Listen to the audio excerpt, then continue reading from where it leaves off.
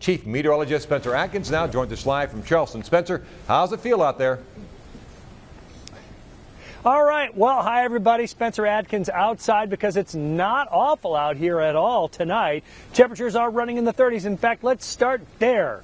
And we're looking at temperatures in the mid-30s currently across the I-64 corridor, low 30s in southeast Ohio, low to mid-30s in eastern Kentucky.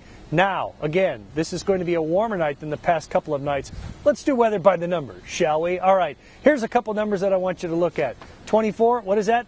Number of days we've had, this is out of Charleston, with 32 degrees for a low or colder. That's a lot of nights here below 32. How about this one? Days with a low below 0, 5 days. That is really something. Actually, if we count this morning, it would now be 6. All right, what about this one? 58.